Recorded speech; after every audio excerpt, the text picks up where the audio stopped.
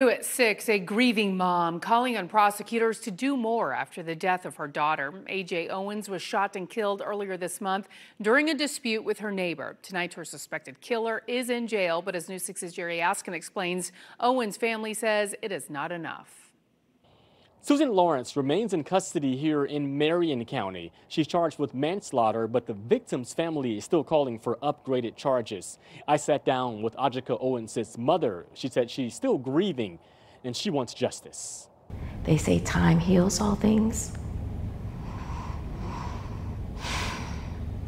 I don't know when that day is going to come, if ever. Each day brings new tears for Pamela Diaz. I sat down with her as she told me she's still broken and so upset about her daughter, Ajika Owens, a single mother of 4 who was killed back on June 2nd. I cry myself to sleep at night as well, thinking about I'm never going to talk to my daughter again. Deputies saying it happened when Owens' neighbor, Susan Lawrence, shot her through her closed front door in front of her children, all after Owens went to confront her after an altercation about Owens' kids playing in her yard. 3, 7, 9, and 12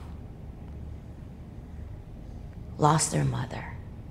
They don't know how to process their emotions. Lawrence was arrested 4 days later after protests in Ocala and people calling for justice. It's not okay just to simply shoot, especially through a locked door where no one poses any threat to you. Their plea for justice coming as the victim's family and their lawyers said the clock is ticking for State Attorney Bill Gladson to file formal charges. The state's attorney has until June 30th to bring those formal charges. Family attorney Anthony Thomas said they're calling for an upgraded charge from manslaughter to murder. They also maintain this case was never a case of self-defense or stand your ground. In her arrest affidavit, she's admitted to having prior unfriendly incidents between she and AJ. State Attorney Bill Gladson's office told News 6 the case is still pending, and they expect formal criminal charges to be filed in the near future. Do the right thing, let justice prevail.